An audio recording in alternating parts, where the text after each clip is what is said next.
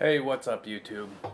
So, as many of you guys know, I have started to put out a couple of videos here and there on Thinkorswim on how to help customize it for the Strat.